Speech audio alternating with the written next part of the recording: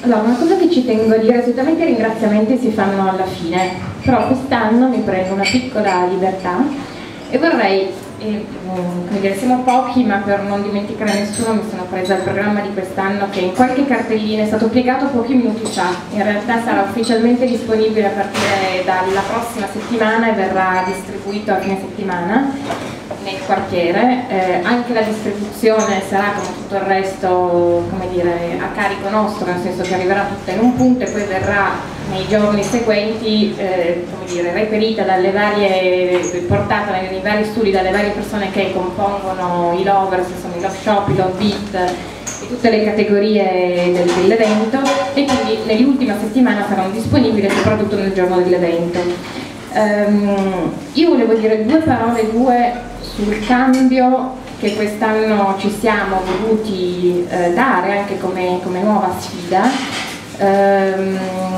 Sostanzialmente tutte le persone che partecipano al comitato, l'ha già detto Michele, lo ribadisco, lo fanno per il gusto di fare, come dire,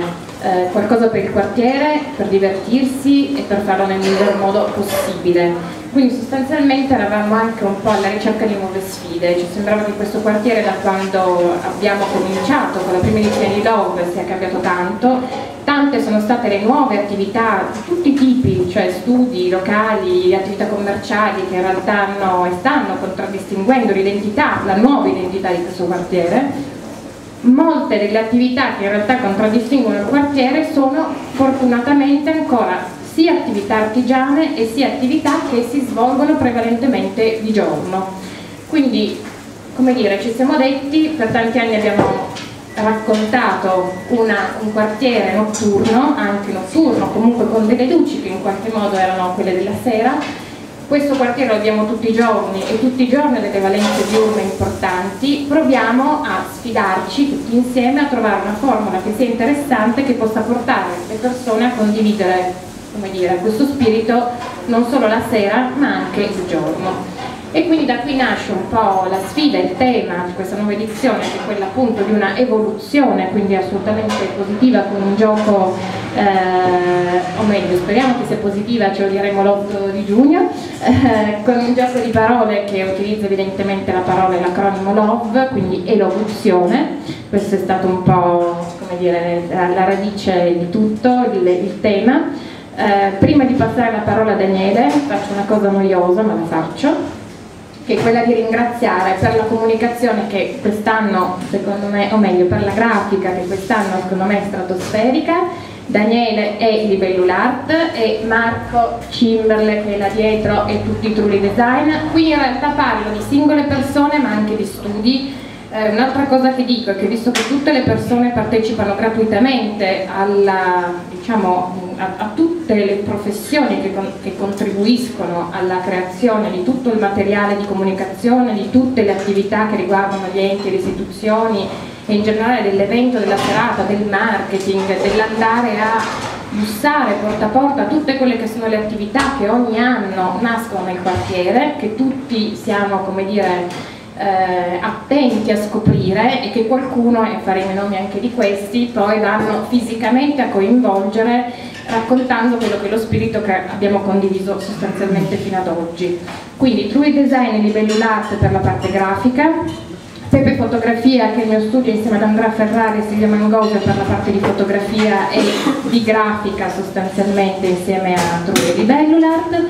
Ad Farming Chicas, quindi Cocchi per tutta la parte di ufficio stampa e tutto il suo studio chiaramente con lei, Design Gang, Stefano Boffetta, anche loro coinvolti, grazie mille, il sito quest'anno anche questo è stratosferico, grazie davvero,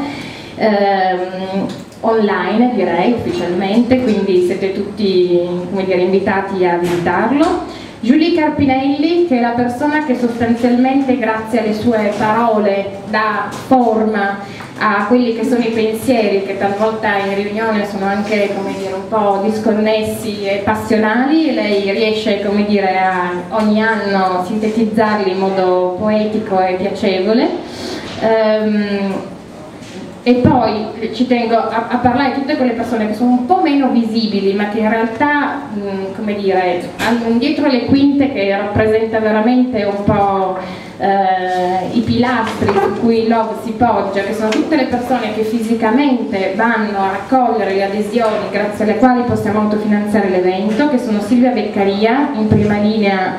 come dire, la persona credo più preparata su quartiere Vanchiglia, potreste chiedergli qualsiasi tipo di informazione, lei ce l'ha, Andrea Ferrari per la fotografia, Fabrizio Portoribeca che ho visto laggiù, c'è, grazie mille Fabri, Liliana dello studio di architettura che anche lì ho visto,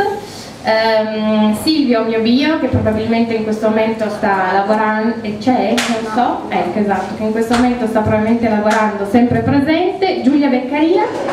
dei Tre Torchi e Nicole di Masnà, che sono diciamo nuove new entry di quest'anno in LOV.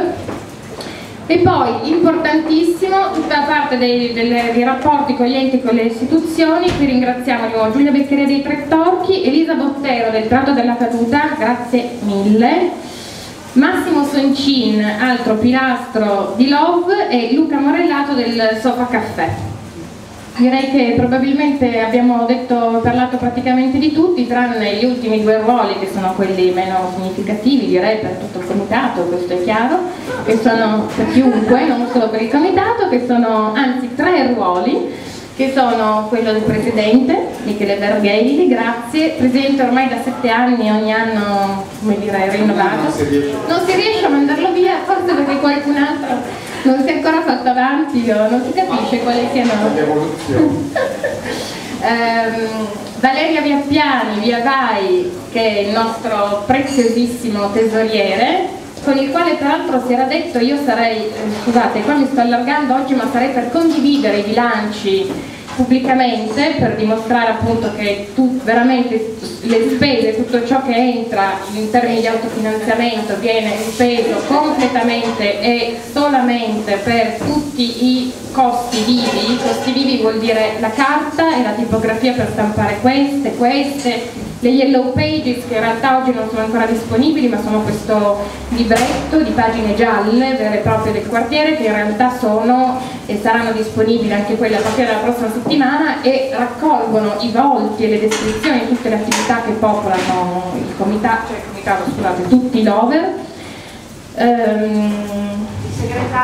Il segretario nuovo, infatti avevo detto 3 persone, poi mi stavo perdendo i nuovi pensieri, che quest'anno è Armando Cervetti, anche lui una new entry importante, che è colui che risponde fisicamente a tutte le mail che arrivano al comitato, oltre che a sintetizzare riunioni, mandare newsletter, insomma il lavoro che c'è alle spalle è tutto quello che voi vedete in una giornata è consistente. Scusate, mi sono preso un sacco di spazio quest'anno, al 7° anno volevo fare